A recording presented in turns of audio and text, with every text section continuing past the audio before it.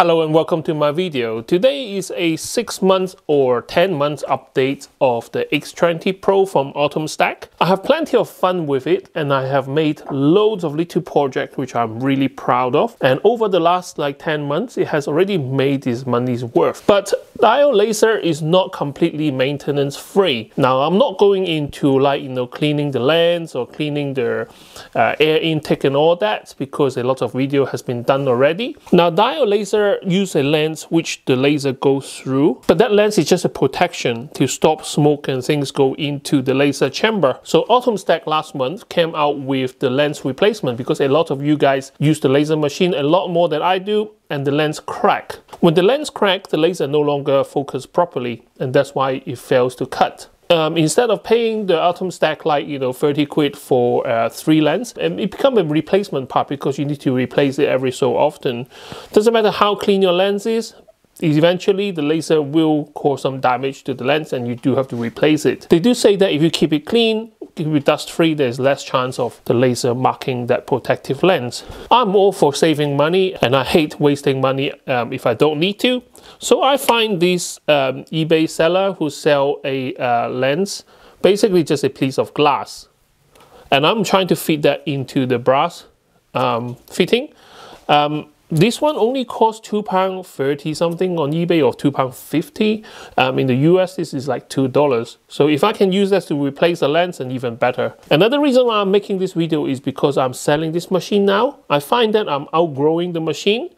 Yes, it can cut very thick wood. Now this one is actually from a pallet, where they put the goods on for transportation.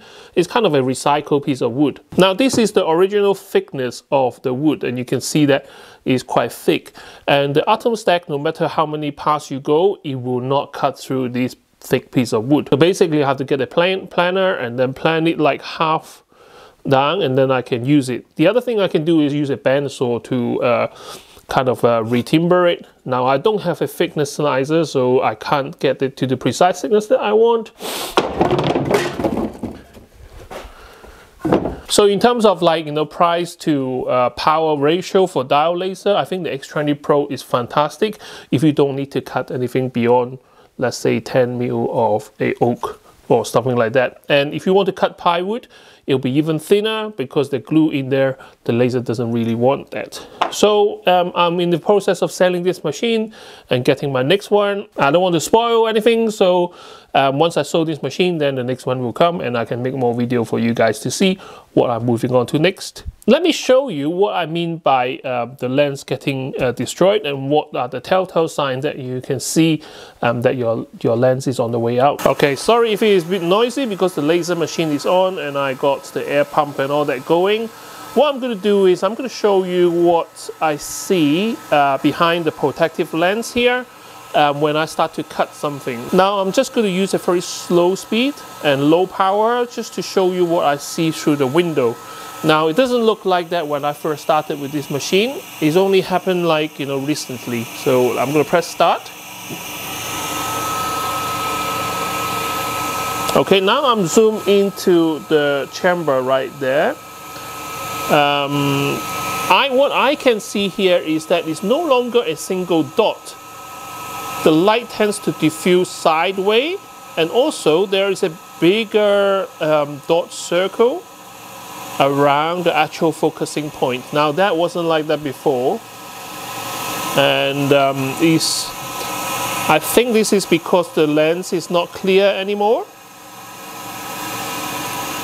And hopefully my $2 lens or £2 lens is going to fix this problem. Okay, it's going to be a bit more clear right now. Hopefully you can see it. It's almost like there is a 4 to 5 mil size circle around the actual dot itself. Now the dot should be about, let's say, less than a mil. And because all the light is deflected, there we go. Now don't get me wrong, the machine still cut and the dot size is still, now you can see the line is still clean, so my lens is not cracked or anything like that. but because I'm selling the machine, I want it to be at the best condition for the next buyer. So I'm going to change the lens today. So I'm going to take this off the laser engraver, and now I'm going to show you on the bench what the lens actually look like. Okay, to take off the laser head is quite easy. Literally just unplug the two things on top. So unplug the electronic and unplug the air assist, and that's it. Turn the knob in the front to release it, and then it should just slide all the way out. I think it's catching on this. Obviously I'll do it with one hand, that's why a bit tricky right there, but it's not that difficult. So here what you need to do is take off the filter housing and then take out the air assist shield. And you will need a tool, which is like a hexagon key thing.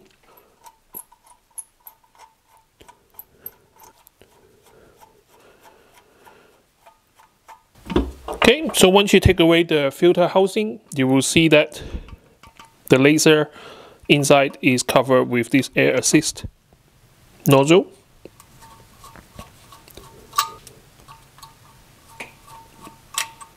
You can't leave this attached, but I'll just take it off.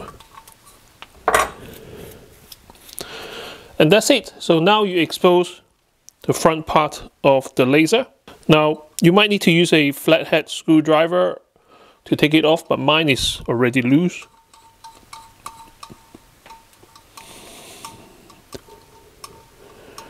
I do clean it. I do clean it every so often, but the actual lens is actually at the back. The front is just a protective brass with a glass in the middle. I don't know how close we can focus to this piece of glass, but here we are. Okay, I hope I can show you what my lens look like. It catches on the reflection from my light. You can see the middle of the glass. There is a spot right there. Now I have used different things to clean it. I have used isopropyl alcohol, I can use vinegar, I can use water, but this is not dirt. This is actually engraving on the glass itself. I mean, over time, I don't use my laser to 100%. Anyway, I want to make it last. But I guess just with 4 diode laser units inside one, it's just powerful enough to engrave the glass. Now, if there is dirt or dust particle on the glass itself, sometimes the laser will hit that dust and heat up the glass itself, and that's why it's engraved. But I have been so careful with my lens, but still, it happens. You can see that right there. So that is what's stopping the laser from, I guess, forming a sharp dot. I have seen glass which was broken in half, cracked, and a lot worse than mine in condition. And there's another brass ring inside the casing, so I'm going to attempt to open that. I think that is what is holding down the piece of glass in the middle. Now, I mean, Atomstack is selling this for 30 quid, and you get 3 of these. So you just unscrew this and replace. And this is a $2 fix that I'm trying to do right here. Now, I'm not going to be very careful with this right now because I know the lens needs to be replaced anyway. I mean, worst come to worst, I just need to pay the 30 quid, right? So what's the worst that can happen? Now he's turning. So the inner ring actually comes apart. You just twist it down. Oh, easier that way now.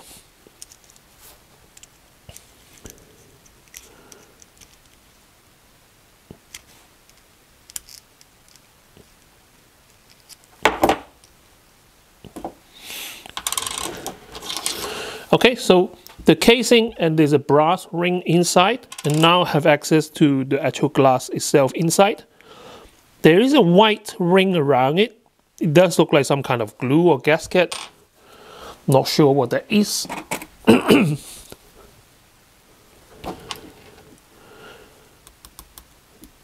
Well, it's kind of stuck. Yeah, definitely. I think it's just some kind of glue all around it. Maybe a silicone ring. There you go. So that's the piece of glass that I took out.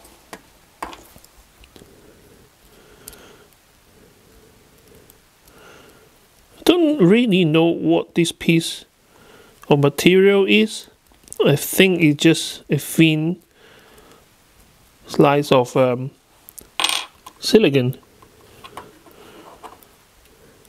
And now I'm going to leave that piece in because I'm not going to risk not having a gasket in there.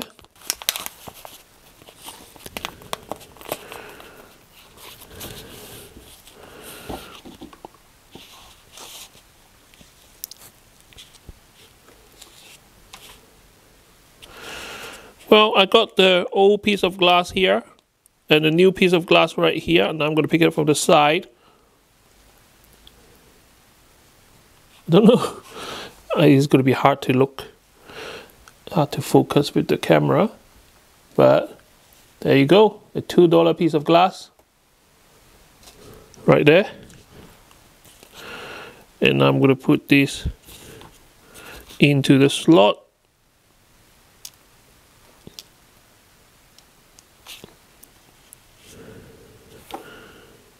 And then I'm going to put this ring back in there.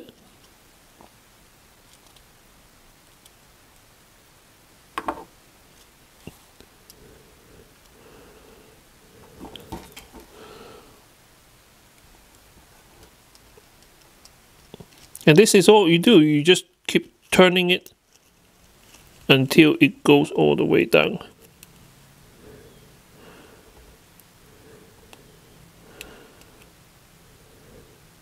There you go.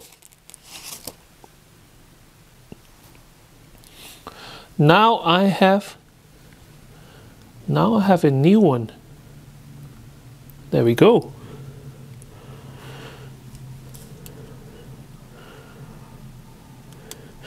For the purpose of this video, I am not going to glue it down or put like silicone and stuff like that. I mean, there is a layer of silicone already from the remaining of this glass.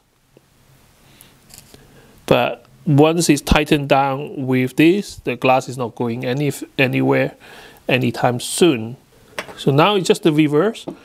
I'm putting it back in. Now I'm checking the inside focusing lens, and you can tell by the reflection there is nothing in the middle of that lens. Unlike the old piece of glass where there's a spot. So I think this is doing a good job protecting the lens at the back. I'm just going to hand tight it because it's not going to come off anytime soon. And there we go. That's the lens replaced. Now, does it cut or does it engrave as well as the original? So let's find out. So now I'm going to just put everything back how it was. Now, if this does work, this will be cheapest repair ever. $2. Bit dirty. That's it. That's the new glass inside. I'm going to put it back in the machine and do some test engraving for you guys. Okay, time to find out if I have broke my machine. So I'm going to press start. Okay, so far so good. And I don't see the big round dot anymore. I only see a single dot, which is encouraging.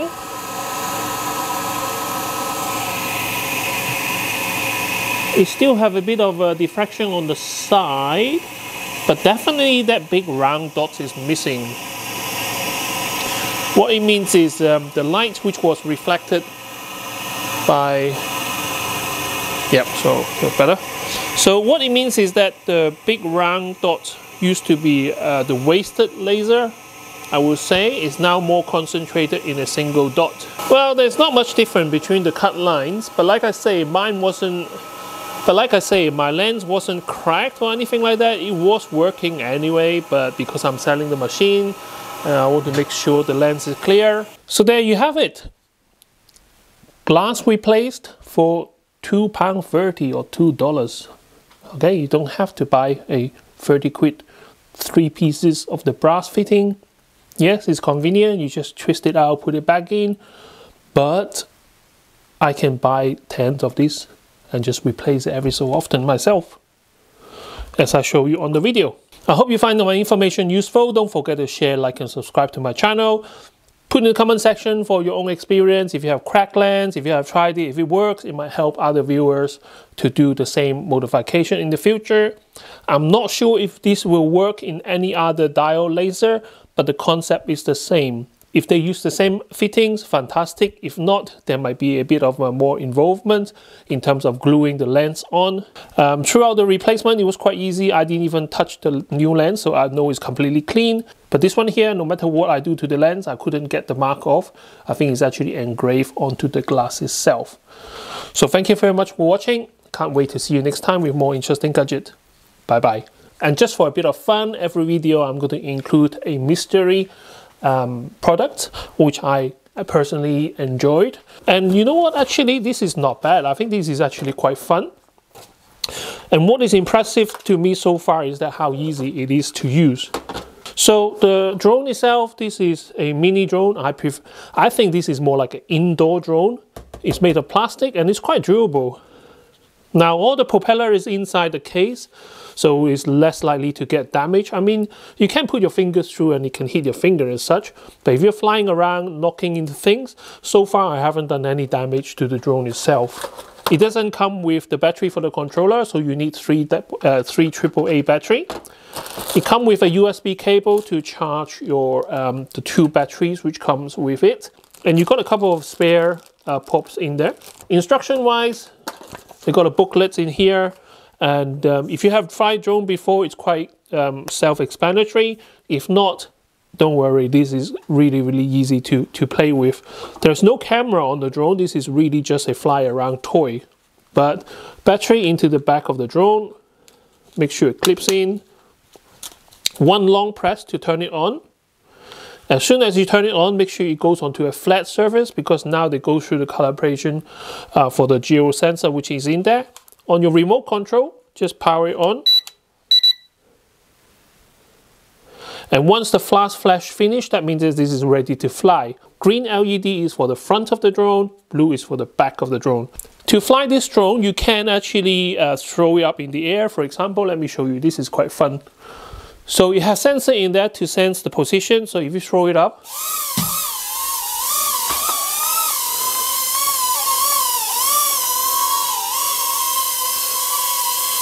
so it is quite stable by itself. You do need to do some minor adjustment, like up and down adjustment.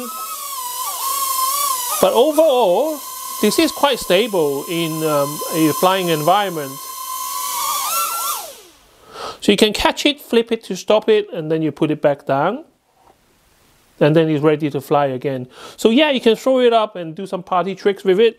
But there's also a 1-button takeoff.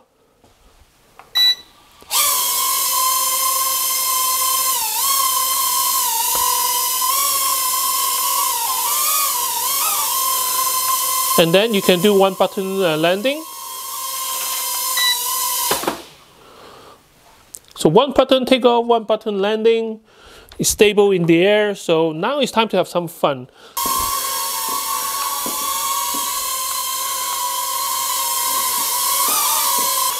Okay, to change the speed, you can just do it on the remote. So this is the fastest it will go.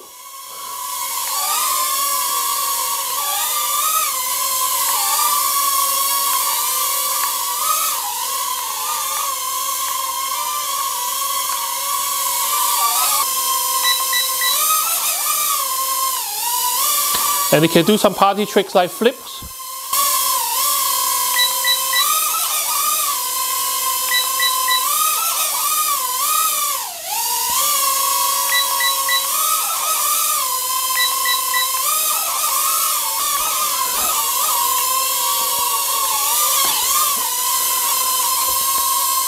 And there you have it. This is my...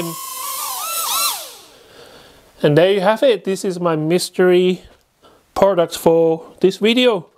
I'll put a link in the description and you can have a look if you're interested in this kind of toy.